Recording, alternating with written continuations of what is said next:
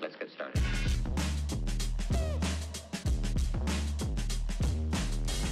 A very helpful tip when converting fractions to decimals is to see how many zeros are in the 10 underneath. So with this we've got 1 0, therefore 1 decimal place. But 1 over 100, there's 2 zeros, so 2 decimal places. And 1 over 1,000, there's 3 zeros on the 1,000, therefore 3 decimal places.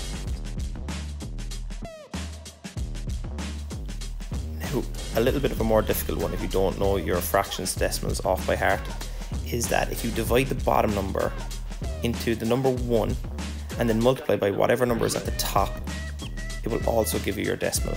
In this instance we have 1 at the top, so multiplying by 1 won't change the answer. So we go 5 into 1.0 because that's equal to 1, and you'll see that the answer is 0.2.